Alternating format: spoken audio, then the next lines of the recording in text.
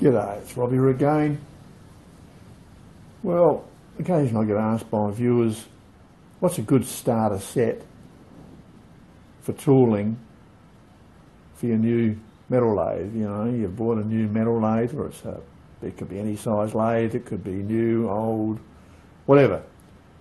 But the same situation applies throughout. What's the basic set of tooling you need to use one of these? And it's a good question. When you buy a new lathe, quite often you'll get a set of carbide tooling thrown in with it. You'll get a dead centre for the tailstock, and that's about it. So the question is, what's the minimum amount of tooling you need to actually do something on a metal lathe? And where should I go to from that? Well, let's have a quick look at it. Well, to answer this question, you've really got to look at what you're going to be doing with it. And here's a good example. All right. You're going to be machining on the outside. You're going to be machining up to a shoulder. And it could be on the left-hand side or the right-hand side. You're going to be drilling a hole. And you're going to be opening the hole up. And in this case, it's gone in a fair way. And they're your basic functions. Outside turning, inside turning, and of course you'll be coming up to shoulders. The lathe can allow you to do tapers and all sorts of stuff, but basically they are the primary functions you need to be able to do with your tooling. So to do that, what do we need? Well, I'll show you. So here we have what I consider the absolute minimum requirement for metal lathe use.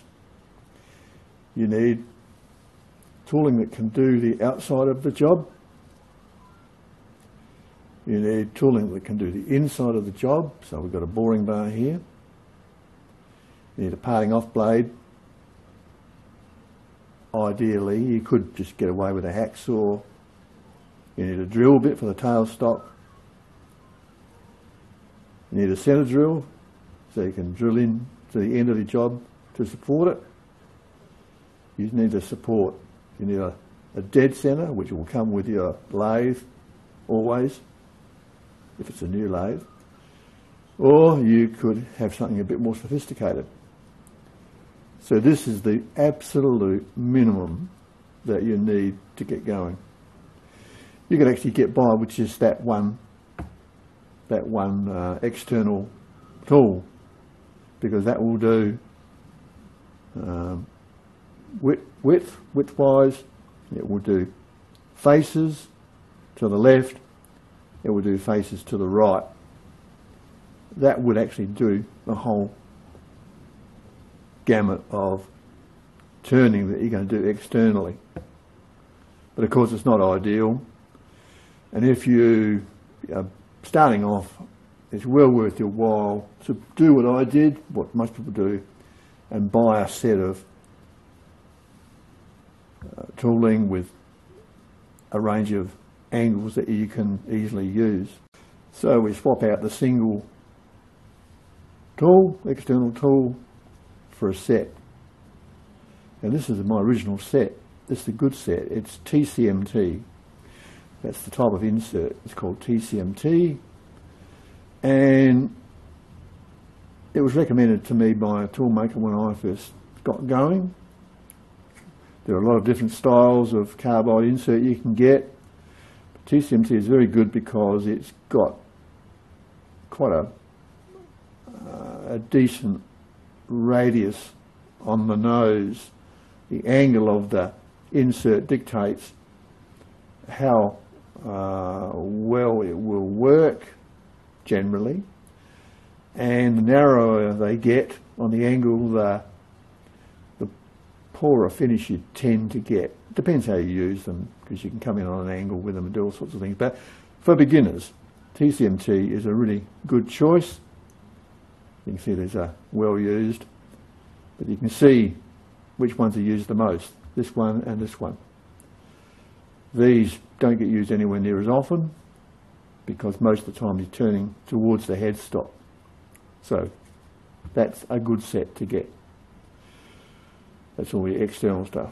Boring bars. Now, if you get buy a boring bar, and you do need boring bars for internal work, you can buy little ones or you can buy big ones. That's a good size little one. That's a handy size big one. But remember, a small boring bar can do a small job, a small hole, and it can do a big hole. A big boring bar can only do a big hole. So I always tend to go for the small one. You can see this is well used because a lot of the work you do will be small. And you can use that full length. You can see I've gripped it back here. They're rigid enough that if you take light cuts, you can do very deep boring work. But if you're doing long, large diameter boring, one of these boring bars is very useful. But as you can see, this has had a lot more use than this one. Parting off blade, yeah, they're handy, not absolutely essential, but you can do grooving with them and they're very, very useful. There are various sorts of parting off blade. The critical factor is when you buy them, try and buy one that doesn't have a lot of overhang. This one is a poor design because you've got all this mount hanging over your tool post and then you've got the blade. Whereas if you get one that's got just the blade hanging over, you've got less chance of it catching, which is what tends to happen with small lathes. They'll catch and lock up, possibly break the blade or move the job. So yeah, this is not it. I don't use this anymore. I've got another one I use. So drill bit for the tailstock, absolutely essential. If you want to do boring, or you want to locate work, hold it in the chuck and the tailstock, and you should be holding it in the tailstock. If it's, you know, any sort of reasonable length, and I mean anything over, say, well, 2 inches really, as far as I'm concerned. Otherwise you're going to get a taper in your job or you'll get harmonics. So you should be supporting your job where possible. So a drill chuck, necessary. And in the drill chuck you're going to use one of these, and it's a centre drill. And you use the centre drill to drill a hole in the end of the job so the job then sits on this point, on the point of your centre, which is in your tailstock. Okay. Now, the dead centre that comes with the lathe will do the job. I've used them plenty of times, and quite often they're handy because you can have long ones that actually, you can actually make them up yourself, easy to do, and make small ones that will fit in the chuck. And then you can have long dead centres and you can avoid issues of fouling the chuck or a live centre if you're working in close and you haven't got a lot of room. So you can get by with this, no problem whatsoever, or you can replace it with one of these, a live centre. Now live centres come in various nose styles, and this is the latest one that I've got in, and this is by far the best, because when you're working in and your job is, say your job is there, you've got a lot less chance of fouling the live centre tip than if it's got just a regular cone-shaped one, which most have got, a lot have got. So think about that. This is a very, very good design, and it's what I would recommend if you're going to buy one. So there you go, that's it. Now people will, I've seen other videos on this subject, there's quite a few views out there on what you absolutely need, but you don't need much at all. And of course, carbide's a good thing to start with, but because it's ready to go. You can replace the tips as you break them or wear them out. High-speed steel is another thing to consider. And the beauty of high-speed steel is, of course, that you can grind it to any shape you want. It is very forgiving, and when I say it's forgiving, I mean you can turn and do very light cuts with high-speed steel, just take off a bees whisker. You can't do that with carbide. Carbide will not give a good finish if you just go extremely light.